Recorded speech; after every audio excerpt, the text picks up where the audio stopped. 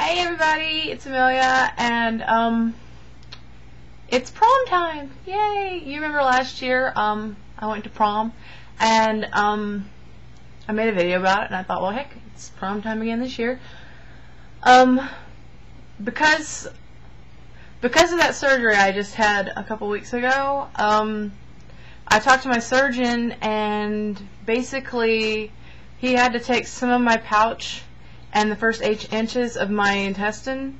So it's like I had my gastric bypass surgery all over again. I'm only able to eat like about a third of what I was able to, had gotten up to.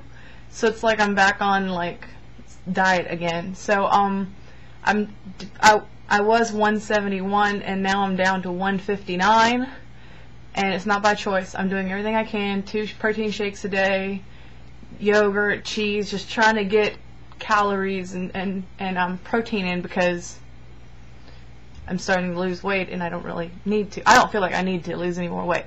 I was a size 8, now I'm kind of almost a 6'8". I got this dress. It's a 10. Fits really good up top because I'm still pretty wide, and but this is what I'm wearing. It's a long velvet. I don't know if you can see. It's a long black velvet mandarin style dress. It's got those little pretty touches to it. And I was just about to put my makeup on. I'm not going to go this whatever, but I dyed my hair red today. You can see it's a lot thicker. A lot thicker. And I'm trying to grow it out, so I had it all made one length. And I was going to bump it under, but Joel kind of likes it messy, so I'm leaving it messy.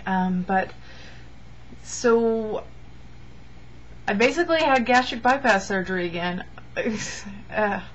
So I'm going to try to fight, because I don't really want to be much lower. I mean, I mean 155 would be cool. That's fine, but anything below that I'm going to have to work really hard to try to keep from going below. So anyway, going to prom, very excited. And oh, I went and saw my surgeon a couple days ago, and I took a voice recorder and I had him explain my complication and how it relates to weight loss surgery.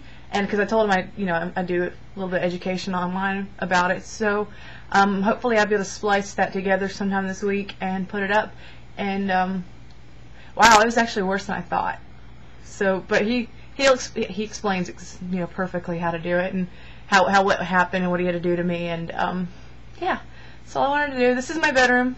It's very messy, or else I'd show you.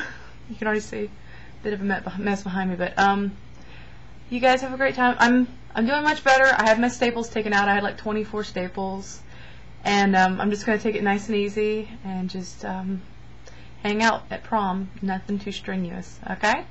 Talk to you guys later. Bye.